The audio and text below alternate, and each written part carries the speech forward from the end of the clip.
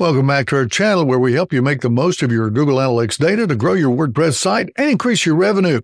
Google Analytics lets you easily control who can see your data and what they can do with it. So in this video, I'm going to explain everything you need to know about Google Analytics user permissions, how you can manage them, and how you can use them, and a lot more. If you need more details, be sure to check out this article. I'll leave a link in the description.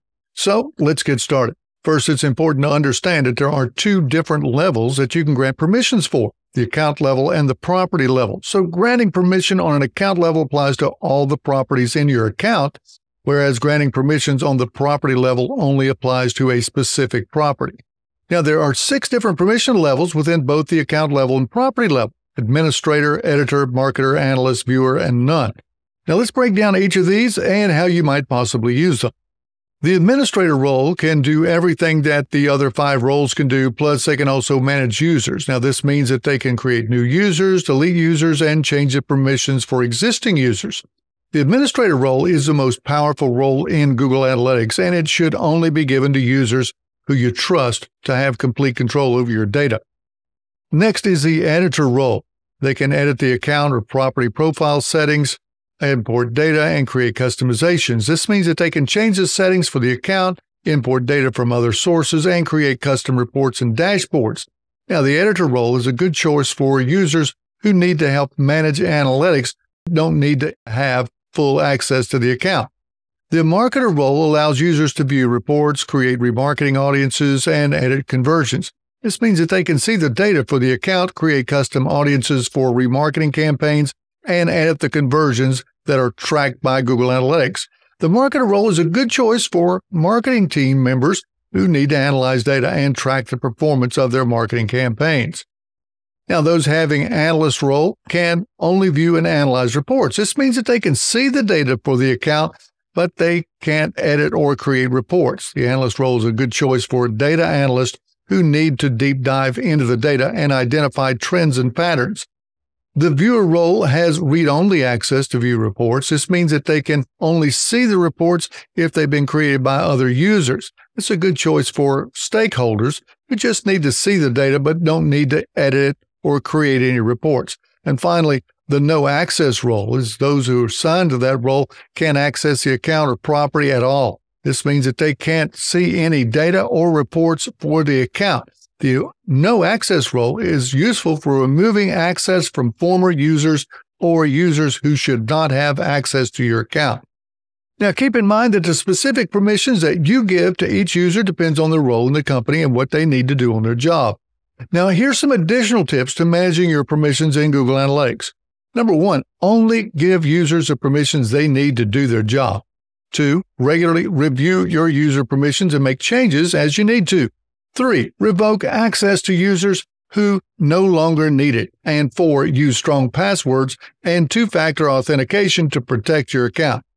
All right, now let's look at how to add a user to Google Analytics and set up permissions. So first, you'll need to sign into your Google Analytics account and then click the admin option at the bottom left of the screen. Okay, now you're going to see the 2 access levels, the account level and the property level. Now, I'm using the property level in this example, so I'll click the Property Access Management option at that level. Then, if you have any current users, you're going to see them in the list with a brief summary of the permissions that they've been granted. Next, click the plus icon to add new users. Then select the Add New User option. Now you'll see a new page where you can add new users and assign permissions. So now you'll need to enter the email address of the user that you want to add. If you're adding multiple users with the same permission level, well, you can just enter the email address too. Just be sure that you separate them by commas. Next, select the Notify New User by Email option. Then select the permission level that you want to allow. Then click the Add button, and that's it. You successfully added a new user or users to your Analytics account. Now they'll be able to view, edit, collaborate, or manage users in the Analytics account as per your permission levels that you've provided. Now, if you'd like to edit a user's permissions, well, you just need to navigate back to the account or property view and then to user management, and then navigate to the user's name. And after that, you can select and deselect user permissions as you like. And once you've made your changes, just click the Save button. Now, if you want to remove a user, just click the Remove button right next to the Save button.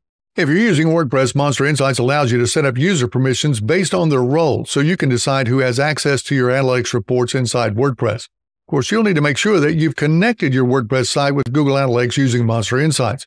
If you need instructions on how to do that, be sure to check out this post on how to set up Google Analytics in WordPress the right way. I'll leave a link in the description.